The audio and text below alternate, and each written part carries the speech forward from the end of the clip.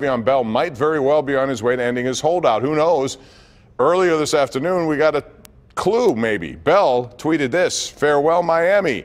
The question, is he jet skiing here or flying here? He's officially has until next Tuesday, the 13th, to sign his tag and get credit for a full year of service, so he might show up tomorrow or sometime after the game on Thursday, or who knows when, or never.